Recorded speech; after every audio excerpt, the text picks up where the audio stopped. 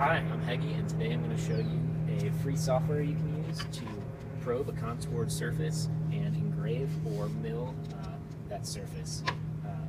So here's a project I just finished this last week. This is a deck that I pressed, and then I probed this contour and then engraved this design into it. And here's one other one I did earlier this week. This was kind of an art board I made.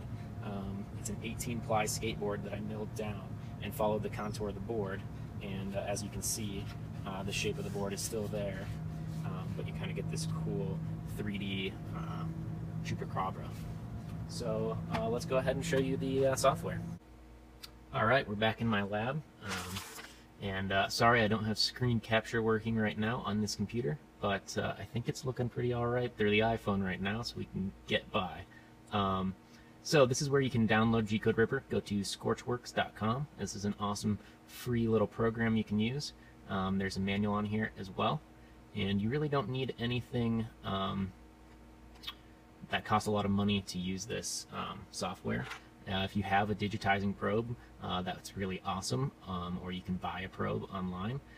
What I did just to do this is I just used some micro switches, something similar to this. And the very first time I used this, I just duct taped a micro switch onto a stick, and they would just go and click, and that was my probing function. Okay, real quick, I just thought I'd show you the probe I was using for those last projects. I still haven't bit the bullet and bought myself a nice probe. This is actually just something I 3D printed here in the workshop. It's just a micro switch, a nail, and a magnet. This is kind of my little setup for it. I can just clip it right in here, and as I'm working, it stays right out of the way, but when I want to use it, I can just drop my probe down, clip in the wires, and it's ready to go. Probably doesn't have the tightest of tolerances, but if you just want to get started, this could be an option for you. Okay, we're back at the computer.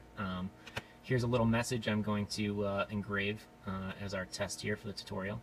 So I'm using CamBam as my cam software, and I just finished doing my machining, telling how deep it's going to go. So it's only going to cut about 0.7 of a millimeter depth, but follow the contour of a board. So we'll go out of here and we'll open our Gcode Ripper. As you see, it's already open on the screen. And I can go up, open a Gcode file, and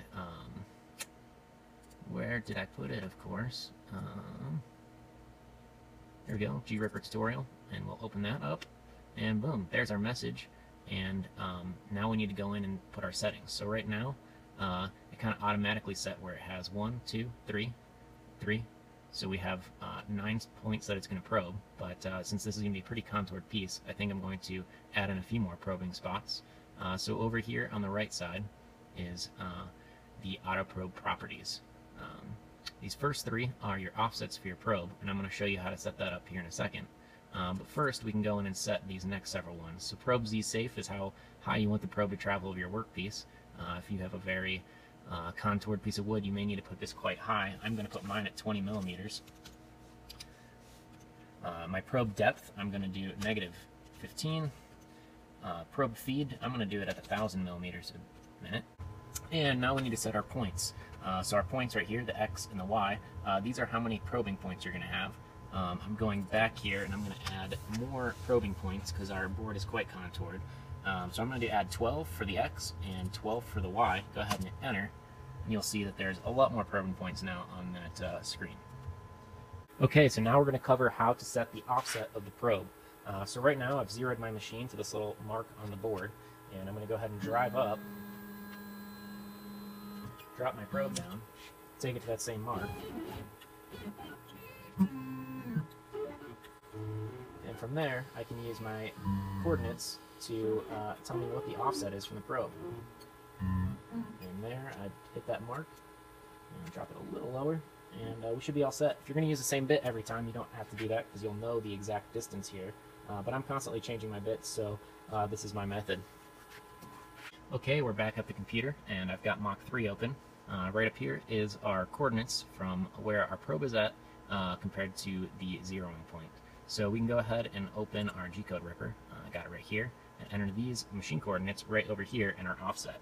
So for X we have 61.816, 51.276, and 63.447.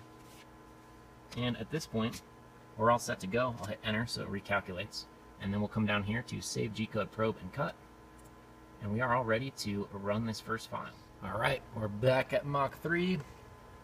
We're going to go ahead and load our Gcode, which I just did. You see it right here. And at this point, we're pretty much all set to go. You're going to click cycle start like you usually do, but it does need to save this file.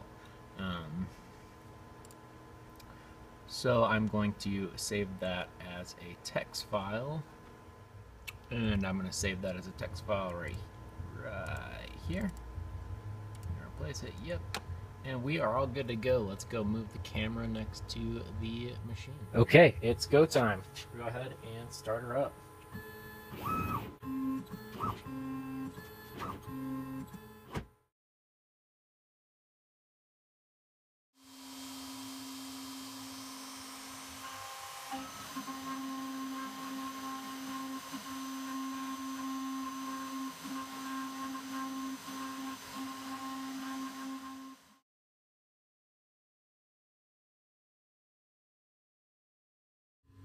Alright, and there's the finished product. You can see it engraved following this contour just fine.